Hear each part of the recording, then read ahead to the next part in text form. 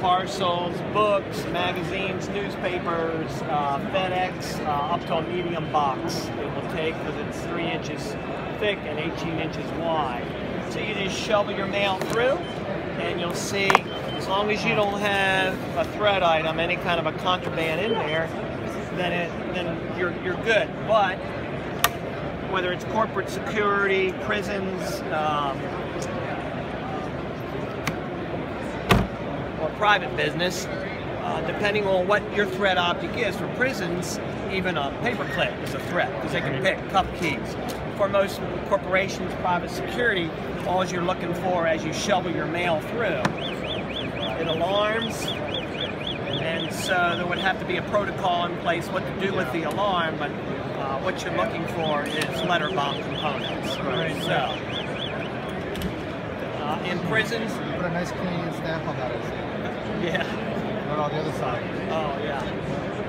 You always want to blame Canada. Right. So for prisons, though, just to give you an idea of the capability of this, so they're looking for anybody that might be smuggling in cuff keys in the mail, books. I got an automatic shut off on the alarm. Money, ammunition, and at this setting, it's basically for corporate security. Hacksaw blades, razor blades.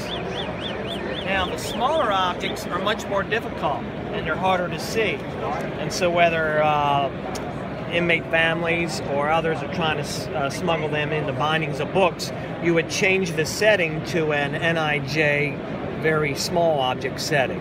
So like that thin razor blade which comes out of a big shaver, they're a big threat inside the prisons. So no detection at that level. So now you would just go in and reprogram, which is real easy. And you go down to program, you hit enter, and you go down, let's go down to NIJ, prisons, very small. Hit that. Now if that was in a book, now it gets it.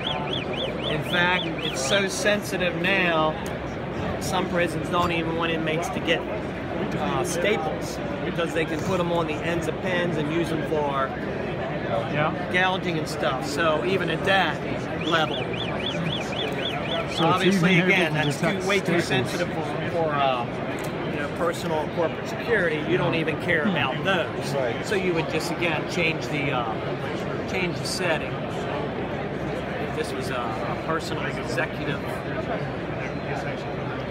because again, your whole goal is to stop mail, letter bombs. Right? So let's just change that back to where we were. And now, regardless of how many paper clips you got going through the mail, it's fine. Right. So it really depends on your application. But we use it, and it also has gamma detection, radiation. So here's a nice radiation source. I don't know if you knew they were radioactive. Really? Yeah. So then you just lay these all the time. Yeah. They're really radioactive. Yeah, I'll show you. So you lay your mail on there, and then you just hit start, and it's a Geiger counter. And if it exceeds 15 counts per second, then it will alarm. And it's alarming. And the level is 15, so we're right at the limit. Wow. Yeah, so regardless of your make or manufacturer, any of the Coleman, reset, measure that one.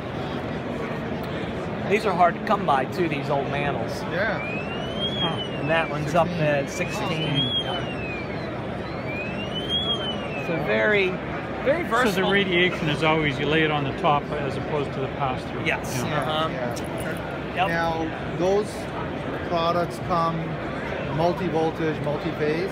Does this come 120, 60 hertz and 220, 50 hertz? Yes. Yep. And you just plug yep, they give you different plugs too, for Europe, wherever application you're using. Or can we have one that we can deploy to different countries and just plug it in? Yes. Okay. Yep.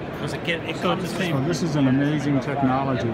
All the different plugs. 140, 50 It's like a laptop. Former Department of Homeland Security Chief what is your Louis application you were Ridge kind of said looking that for? we're not doing enough to detect dirty bombs passing in the mail. Ceia seems to have a solution. Okay. So what we're looking at